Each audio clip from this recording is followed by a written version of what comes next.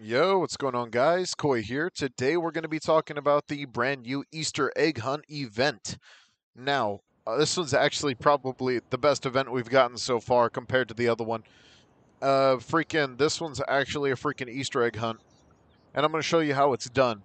So, for one, it looks like that we have a daily meter that we pretty much have to fill up, which is collecting eggs using this hot and cold meter.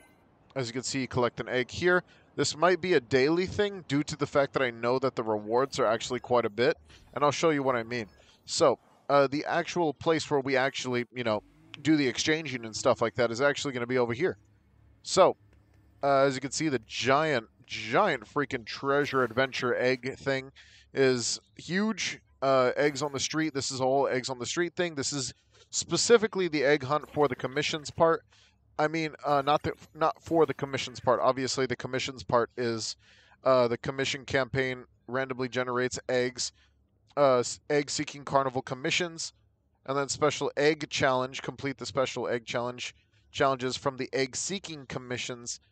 Uh, get the colorful eggs, and this is where you pretty much do that bit and exchange them for all these really good rewards. I mean, one, that's a free normal 10 pull. Two, that's a crap ton of will chips. Three, that's literally like what's that? 300 times 8. That's literally almost a premium pull. So it's a nice stack. It's definitely a nice stack.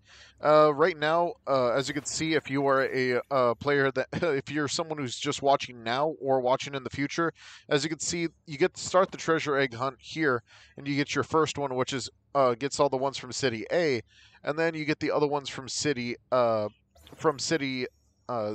Z, and then we're gonna get the next one, of course. So it looks like the next ones are going to be over there. As you can see, if we go over here, we can check the latest commissions on the monster attacks, and this is another way that we're going to be able to get eggs. Obviously, if you saw the other way that we did it for the last event, if you didn't finish that event, it was super easy, and you're lazy. Because this event is just going to be just as easy. It really just comes down to you just collecting the eggs that you need for whatever commissions that you're working on and stuff like that. Obviously, it's going to be just like unlocking them originally, which is you unlock them with based off of how many you do, and it starts you off with a few right now, but you just keep doing commissions, you're going to end up getting more egg commissions, and you're also going to be able to do them with teammates. All right, that's pretty much about it for the egg hunt side of things.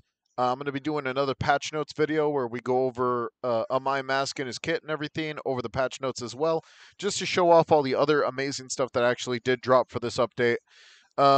So freaking, I'll see you guys later. Don't forget to like and subscribe. Hit that notification bell down below, and don't forget to ring that bell on future One Punch Man World content.